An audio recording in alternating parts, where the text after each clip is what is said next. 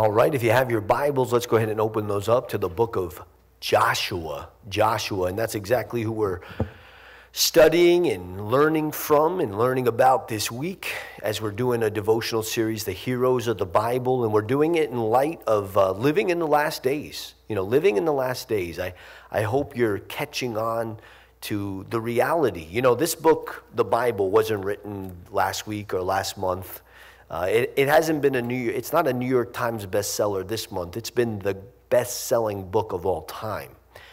And the Bible, what God's word says, the world would love you to believe that throughout the years it's changed, right? The Bible morphs because it was, quote unquote, they'd say written by man, and it changes all the time, both of which are false, both of which are fake. Number one, the Bible is God's word. It is God's word. Number two, it doesn't change. It doesn't change. You know, earlier in this century, they found in the Qumran caves in Israel something they call it the Dead Sea Scrolls. The reason why is the Qumran caves are near the Dead Sea in Israel. And when they found these parchments of full sections of the Bible, book of Isaiah, and they matched the parchments in the Dead Sea Scrolls, what they said, to the book of Isaiah that's in your Bible today, and you'll be shocked to discover that it was basically exactly the same, right? God's word doesn't change. What God says doesn't change. The reason why he doesn't have to change what he says is because he's God and he was right the first time. That's the reason. And now we see with Joshua, and we're learning about him from these last days, and we're going to see here today, chapter 4, from Joshua's life, God wanted Joshua to remember God's past faithfulness. You know, sometimes we have this temptation, especially if we're starting to serve the Lord and do the right thing, to begin to think we're like the first people that have ever walked the face of the earth, you know, in history, that followed Jesus or lived for God. It's just not true.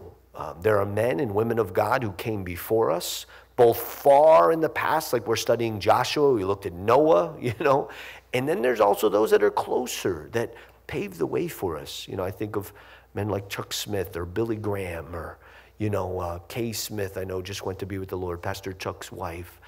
They walked with the Lord. So many, the list goes on and on.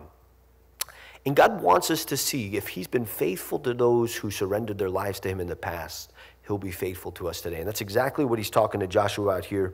Joshua 4, verse 9, then Joshua set up 12 stones. Now listen, Israel now is crossing the Jordan River. There's a little bit of time that's passed since our last devotional. He's moving into the promised land. He's crossing the Jordan River. God has told him how to do it. And Joshua set up 12 stones in the midst of the Jordan. So they will set up 12 stones on the first side of the Jordan, 12 stones resembling a symbol of the 12 tribes of Israel, just like we have 50 states or what have you in America. Israel has 12 tribes. Each one of the stones is a tribe. It's to represent each one of the tribes that God has been faithful. It's from a memorial stone. But now the Jordan River parts, just like the Red Sea parted, the Jordan River will part. It was a little different if you read before this. The Levites and the priests had to step into the river with the Ark of the Covenant, then the sea parts. And there's a picture there for you. You know, salvation is the Red Sea parting. That's you leaving Egypt. Israel had to do nothing to be saved. They just had to walk into it. You know, Moses held out his rod, the sea parted.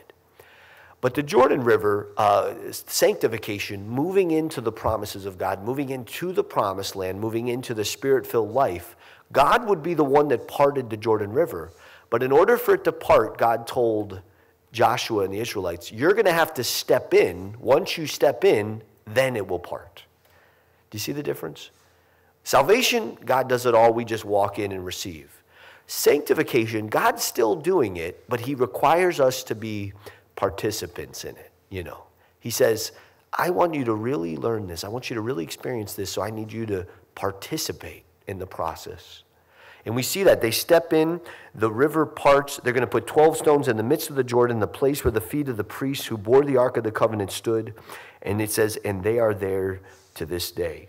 And basically, if you read on what happens, the priests go through, the waters will close up on it, but there'll be 12 stones that are on the bank that they can visibly see of God's faithfulness, but there'll also be 12 stones under the river that you won't be able to visibly see with your eye, but those who went through this together, those who were a part of the generation that went into the promised land, they'll always be able to look at each other and remember there's 12 stones at the bottom of the Jordan River to remind us of God's faithfulness, to remind us of this day. You know, if you don't realize this, you're going to be in trouble. Satan is going to try to convince you that God is not going to see you through.